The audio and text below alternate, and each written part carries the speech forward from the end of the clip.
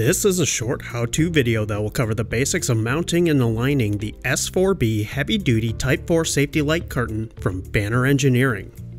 For mounting the curtains, there are two types of brackets available, end mount brackets and side mount brackets. When using end mount brackets, you will need to install the provided spacers onto each end of the curtain component. Once you have determined the Z-axis height, install the bottom bracket to the mounting surface and place the curtain component on it. Next, attach the top bracket to the top spacer with one screw going through the center hole of the bracket and another going through an adjacent adjustable hole.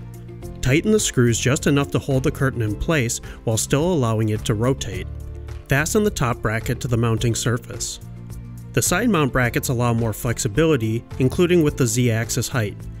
Once they are installed on the mounting surface, place the curtain component in the open slots and tighten the pre-installed screws enough to hold the curtain in place while allowing it to rotate. Note that the Z-axis height on both curtain components must match before moving on to the next alignment step. To align the curtain, rotate each component one at a time until they are facing each other. The receiver has 3 LED indicators to inform you of the alignment status. A red LED indicates that one or more beams in the zone are not being received. Yellow indicates that the zone is receiving marginal light from the emitter. Green indicates that the zone is receiving reliable excess gain from the emitter. Continue rotating the components in small increments until all of the alignment indicators are green.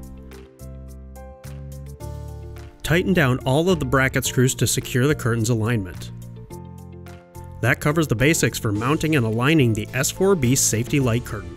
For more information, visit bannerengineering.com.